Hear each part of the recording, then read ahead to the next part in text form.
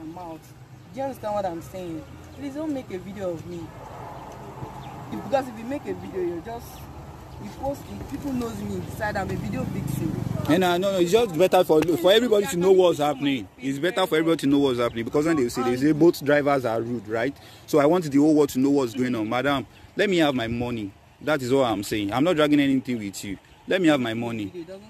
You know something is on his duty, and he's on his duty. I only told him to calm down. My boyfriend is going to make a you can get that statement. Calm down till when? How is it my business that your boyfriend is not picking call? I'm not here to hard to watch going on. Can you listen? I'm not here to hard to watch going on. But this work is per hours. Yes. If we delay him here now, he's supposed to have been making some, now. So, and he has not settled with you. How you want to? Now, I'm here to pick a rider now. My rider is coming out. Sorry? Are you listening to my conversation? Yes, I listen to you. How you want to? Did I give you my boyfriend's number?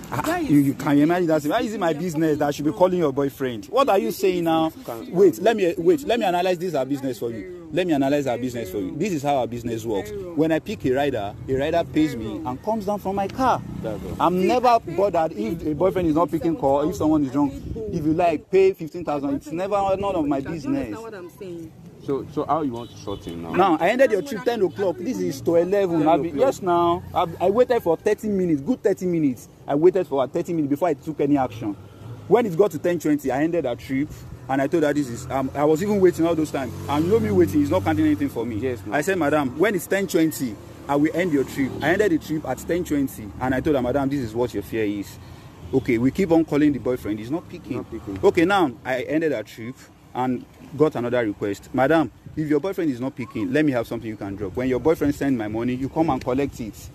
If you can't do that, then you pay me my money. That one you're saying that 2001. What can you do to save this? It's better you just save yourself off this mess, because I will get your phone before you are going to leave my car. I will get your phone. I will take your phone.